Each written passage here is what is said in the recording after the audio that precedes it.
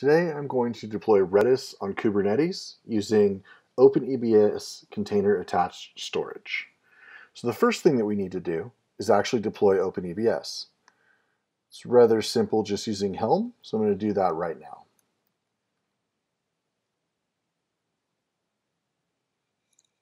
Now that OpenEBS is deployed, we need to set up the CStore Pool.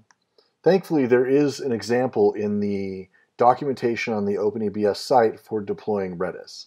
We're going to go ahead and use that example right now.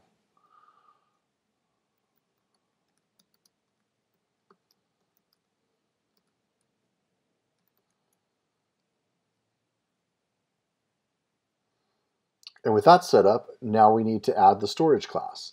And there also is a sample for that.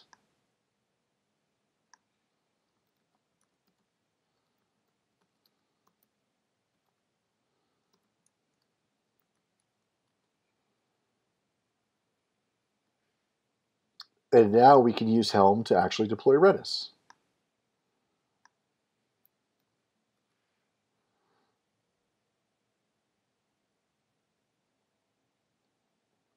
Now that Redis is deployed, I'm going to connect this Kubernetes cluster up to Maya Online.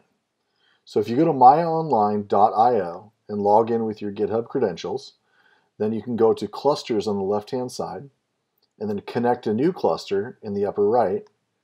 Name your cluster something, click connect, copy the kubectl command, run it against your cluster,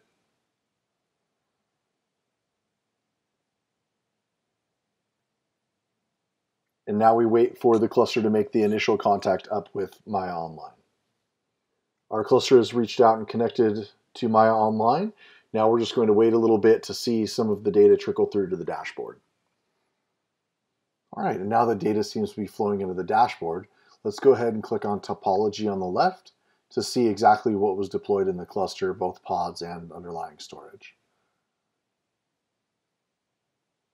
So you can see that Redis was successfully deployed and the volumes were provisioned and everything looks good to go.